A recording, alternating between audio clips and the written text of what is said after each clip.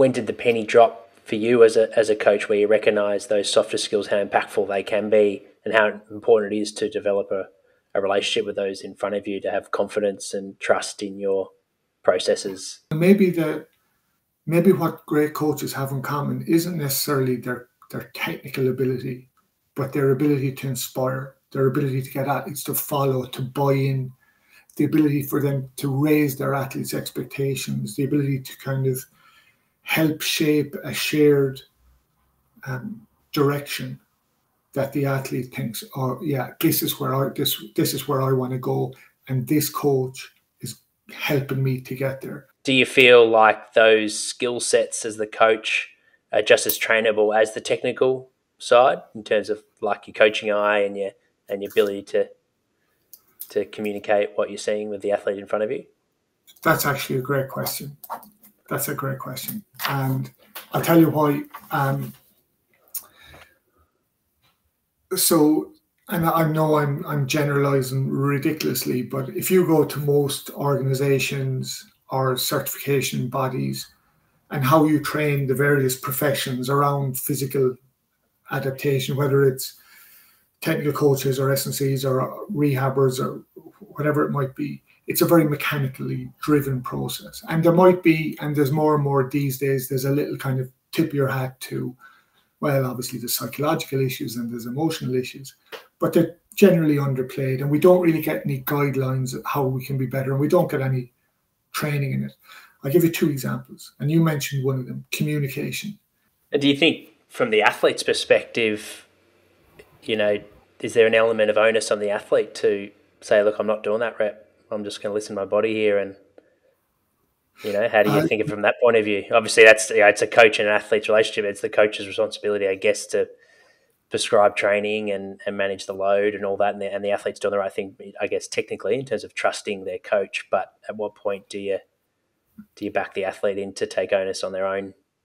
It's their Olympics at the end of the day. Okay, that's another really good question, and we're kind of getting into the weeds here, but I do think it's relevant and important. And I think that I don't think that's an event. I don't think it's that like the coach shake hands and go, okay, you're ready. I think it's athlete comes to you and maybe their training age is very young and their training experience is very young, and you need to be a little bit more dictatorial, if you like. But at the same time, you farm out little bits of education.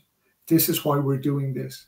This is how it should feel. This is how it should feel the morning after. And what about from the recovery side of things? What's your stance on recovery for an athlete that's in season, so they're going from that week-to-week performance? Well, I think it's something we get wrong quite a bit, but it's hard. Again, it sounds like I'm not blaming anyone. It's a very hard problem because, certainly in a team sport setting, different people will recover from different activities and different timescales, but yet we tend to overlay future stress at kind of set times. We're going to do the field session at this time, we'll do the gym session at this time. I think monitoring fatigue, again, that's another complex problem. What type of fatigue you're monitoring, how you're monitoring it. All types of technology now, they all give hints. They're all looking through a keyhole trying to describe a room. The best we can do is have multiple keyholes, but then understand that we could be missing some part of the big picture as well.